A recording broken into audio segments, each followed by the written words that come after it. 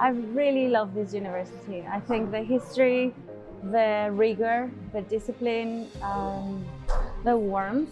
It's a very warm place. Everybody is really welcoming, so I'm in love with the university.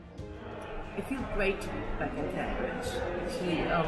It's always very inspiring to come back here, and as a group, we have grown very close together. So I'm very happy to see everyone here. It's an amazing opportunity to come and discuss how we can all collaborate together and how we can bring new knowledge, how we can bring perspectives from our different regions. I would say the most challenging is the balance between the work and study.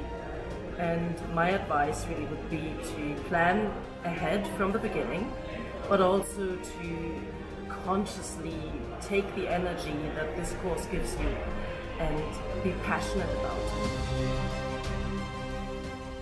It's really, really cool to meet people from industries I wouldn't have met. So you've got people from the private sector, which is, I work in a charity. Then you've got people from, from Google, likes of Google. You've got people from industries that are from finance, just completely different backgrounds. And I think it's so enriching to learn from different people.